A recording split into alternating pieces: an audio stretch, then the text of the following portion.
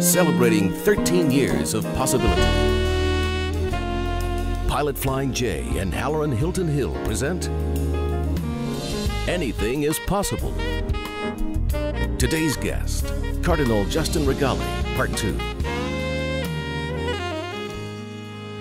Welcome back to another edition of Anything is Possible. I'm Halloran Hilton Hill. These are great stories about great people whose lives prove that anything is possible. This is part 2 of my interview with His Eminence, Cardinal Justin Rigali. Thank you for being here today. Pleasure. I appreciate it. Now, you served at the Vatican, and to get you up to date, the Cardinal was born in Los Angeles, California. At the age of 26, he became a priest. He was called to study in Rome. He ends up working at the Vatican. He has worked for 4 popes. He's actually served 6. And he has decided that he has chosen East Tennessee to retire, and that's why we have the opportunity of having him here today. So we were talking about his education. He got his PhD in canon law and went on to serve the Vatican, was in Madagascar as well. But you also became a bishop. You served not only in St. Louis, but also in Philadelphia, if my information is right. So let's talk about how you get back to the United States of America, and then we'll get over to your service to many popes. Well, when I was in the papal secretariat, they call it the Secretariat of State, I was in the English language department. I was the director of the English language department. Then at a given moment, namely 1985, I was appointed the president of the Pontifical Ecclesiastical Academy in Rome. The one you attended? The one I attended, right. Which I never thought I would end up as the president. Anything is possible, right? Anything is possible. And in being appointed there, that brought with it the title of bishop. So I was actually ordained a bishop.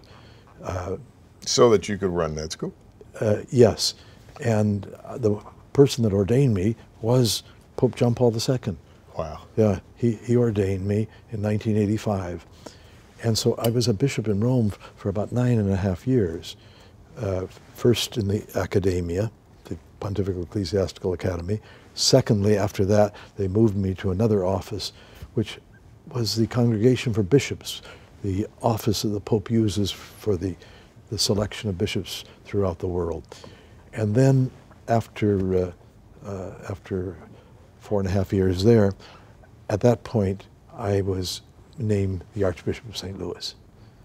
And Pope John Paul II, he himself told me that I had an important job, a pastoral job, because I was serving the bishops in this particular office. And right. He says that's very important to assist and serve the bishops. But he says there's another experience that you might appreciate having, and that's to have your own local church, to have your own people. And so he proposed to me to become the Archbishop of St. Louis. So what was that like leaving the Vatican and coming back to the United States and being an Archbishop? Because those are 2 really different worlds. Absolutely. There were 2 factors that helped me, well, 3 factors. One was the grace of God, obviously. But the other factor was that during all the years that I had been in the Vatican now, I was in the English language section. We were dealing constantly with the affairs in the United States. I mean, day after day, the affairs of the church, but also affairs that touched just things. So that was very useful to be up to date in many. You were very familiar with what lots was of going things. on in the Obviously, it's not the same as being on the scene every day.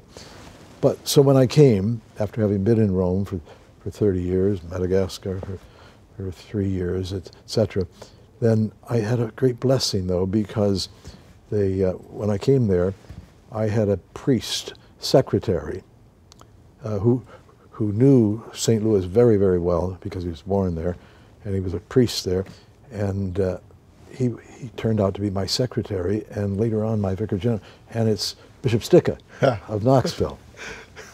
So look at grace, right? Yes, and he was able to assist me, to get to know the people, to explain things to me. It was a real help. And So that helped me in my transition, and the people were very welcoming. Yeah. They were very welcoming. And I will say that the experience of having been in Rome under 4 popes, and although Pope John, I did not actually work for him, John the 23rd, but I was in Rome under him, and then the next 3 I worked very closely. The experience did help. It was a pastoral experience, and to see how the Pope, how all these different popes, how they lived and worked, and it was a great help. My guest is His Eminence Cardinal Justin Rigali. We'll take a break. You're watching Anything is Possible. More in a moment. Possibility powered by Pilot Flying J, Covenant Health, Home Federal, and the Knoxville News Sentinel. Coming up. The reason Jesus gave us his word is so that we might live them, and that we might face situations, because he never said it was going to be easy. Welcome back to Anything is Possible. I'm Halloran Hilton Hill, and my guest is His Eminence Cardinal Justin Rigali. Thank you for being here today. Like I said during the break, I don't know if you're having a blast, but I am having a great time. Very enjoyable. So you come back to the U.S., you go to St. Louis as Archbishop. Yes. You serve there.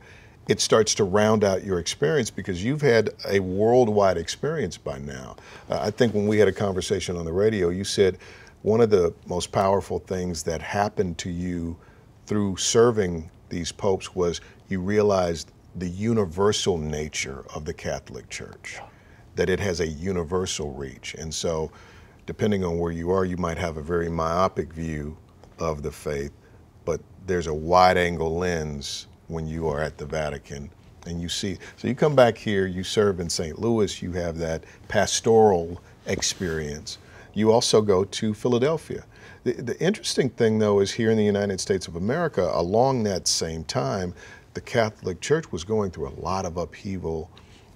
There was a lot of challenge. There were scandals. The church was really going through a hard time, and you got to serve through some of that time. Talk a little bit about what you learned about possibility faith and kind of making it through those deep and difficult waters, because they were. Absolutely, and it was a question of trust. But if I could just begin by saying, when I came to St. Louis, because you mentioned the international character of the church, I was very privileged that he came with me from Rome. The #1 cardinal in the Catholic Church at that time, he was the dean of the College of Cardinals. And he came because he was the one whose assistant I was in my last years in Rome. And his name was Cardinal Gantin. He was from Africa. And he was the #1, he was the dean of the College of Cardinals. And he wanted to come, and I mean, it was a great favor to me to come to install me in the name of the Pope. And gave me his complete support, because I'd worked with him and for the Pope, for the years before.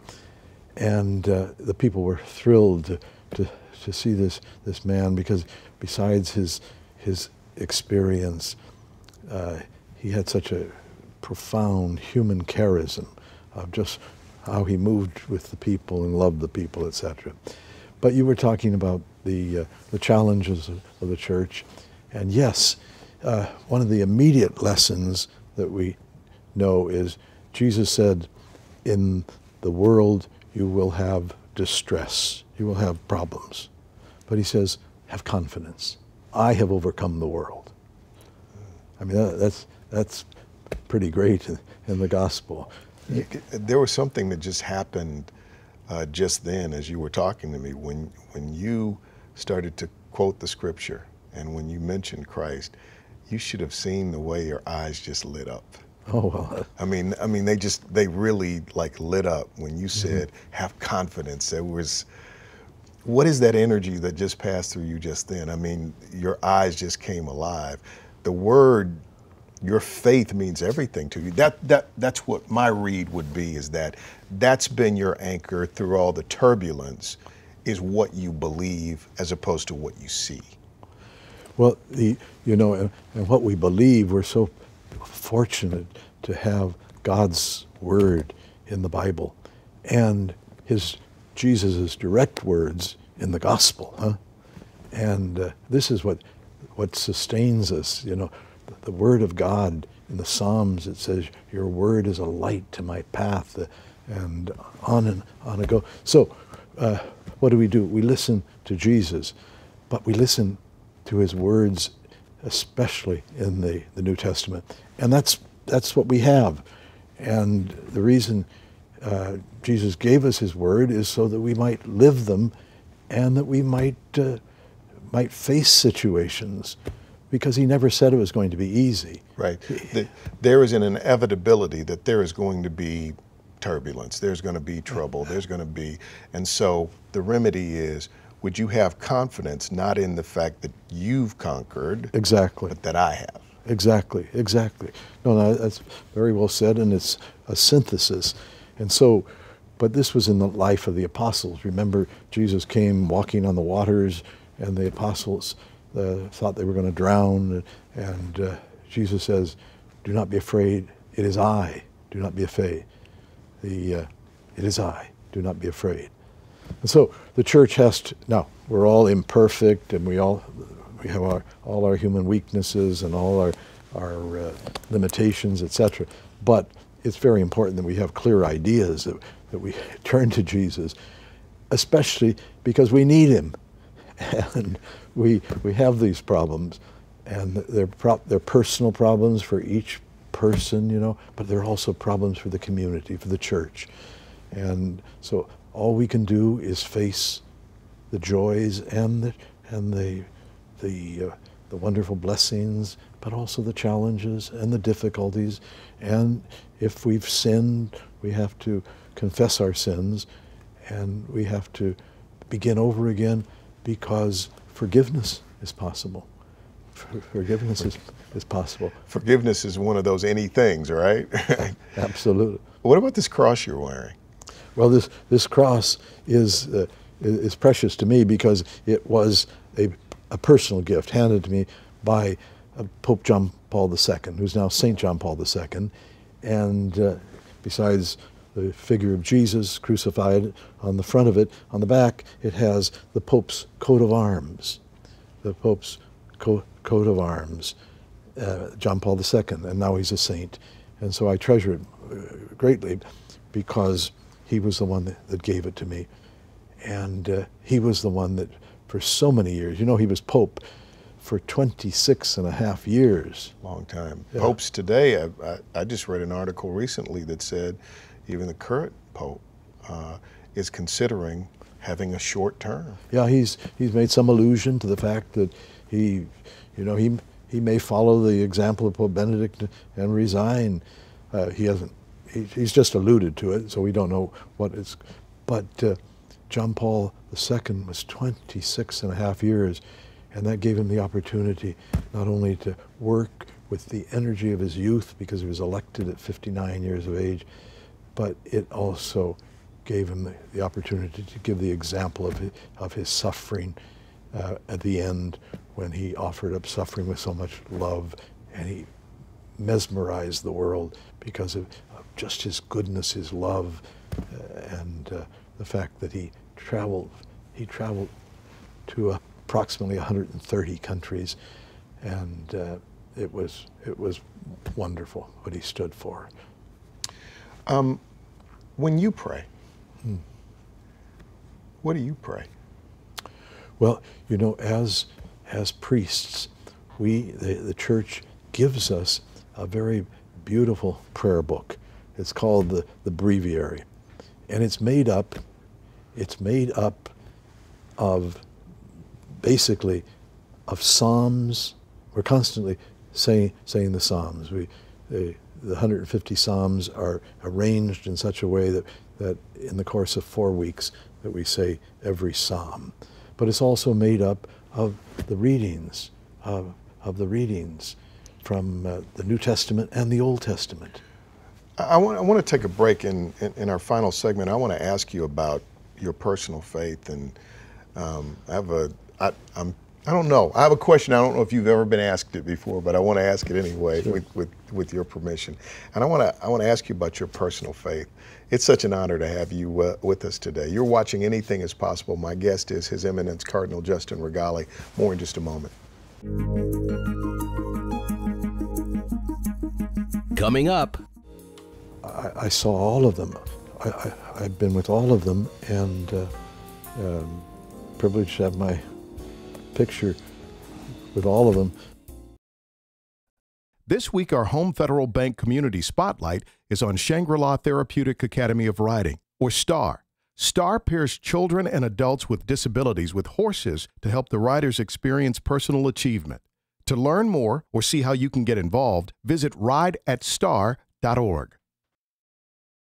What a delight it has been to have as my special guest on Anything is Possible, His Eminence Cardinal Justin Rigali. Thank you for being here today. My delight. We were talking about your personal faith, and I asked you what you pray, and you were telling me about the Liturgy of the Hours, or the breviary.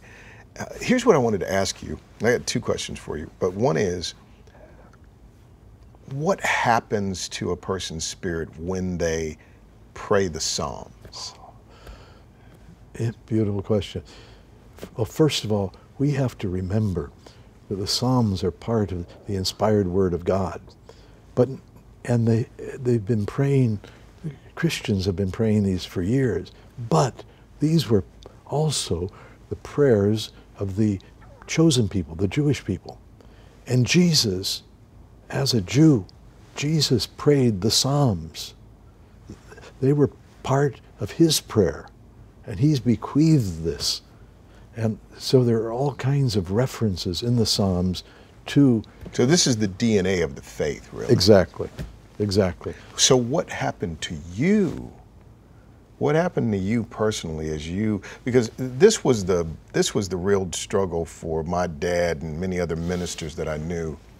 So you have the function of a minister, and there's something you have to be in service to the people. But in order to serve the people, you have to keep your tank full. We need this for ourselves if we're going to proclaim it.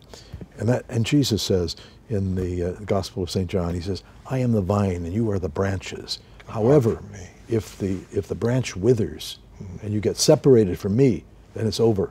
Huh? Yeah. And you're not going to be, as a minister, a priest, a preacher, if you're separated, then it's all gone. Huh? You won't have the energy.